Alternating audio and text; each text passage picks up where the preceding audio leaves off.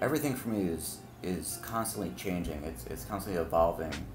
The inspiration. It's like one of those things, as an artist, you grow up and the world is very intense because you're sensitive, and you're in what I found to be later in life, inspiration was something that was a little too heavy for someone who was younger to deal with.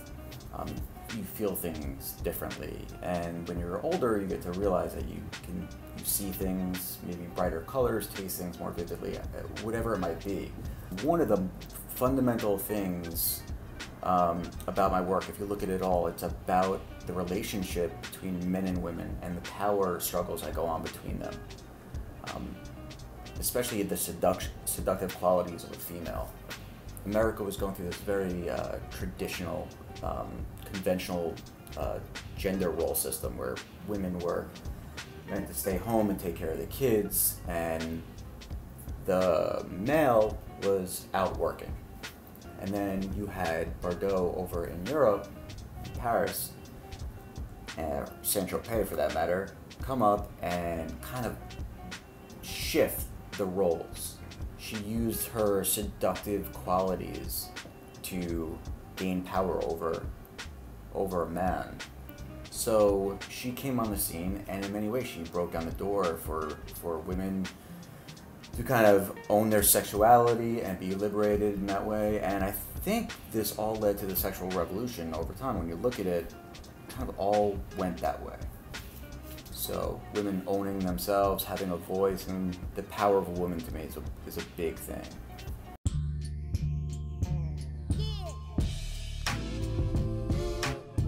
I've been collecting vintage erotica from both Europe and America from the 1940s, 50s, and 60s, and noticed this kind of polarizing dialogue that was unfolding.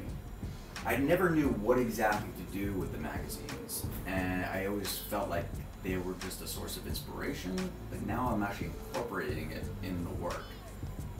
I think it's an important element to the work. I mean, it really does showcase a lot of what was going on in certain times.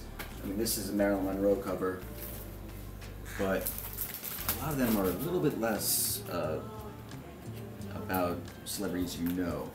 It's just about these pinup girls, and this was all taboo stuff. And you kind of get into this time warp. You know, there could be ways of hypnotizing women in the back. I mean, you gotta see some of this stuff. Have muscles, and I mean, it's just playing to this kind of caveman. I mean, how dumb were men in many ways? And just the paper, the feel of it, it's just beautiful stuff. So in many ways, I'm trying to capture a moment in time in the work. I think it's important to look at the past, see where we're going. You know, people think that evolution is something that happened in the past, but it's something that's happening right now. You know, we gotta be the change that we want to be. When I first launched this series, I really wanted it to have a reflective quality, to engage the viewer in the work by looking at themselves.